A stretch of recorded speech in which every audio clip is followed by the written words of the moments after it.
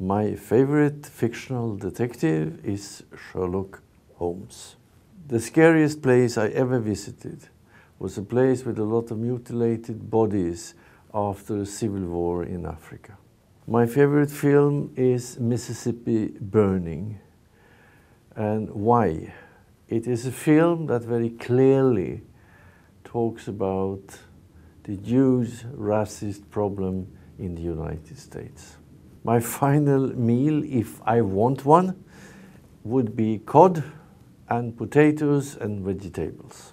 My favorite book cover is Robinson Crusoe finding the footprint in the sand. I write everywhere where I happen to be. My favorite crime writer is Conan Doyle.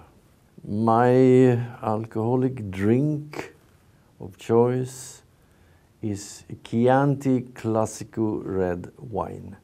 My favorite to take for a date would today be Christine Scott Thomas, because she seems to be so intelligent and so emotional at the same time, which makes her very interesting to talk with.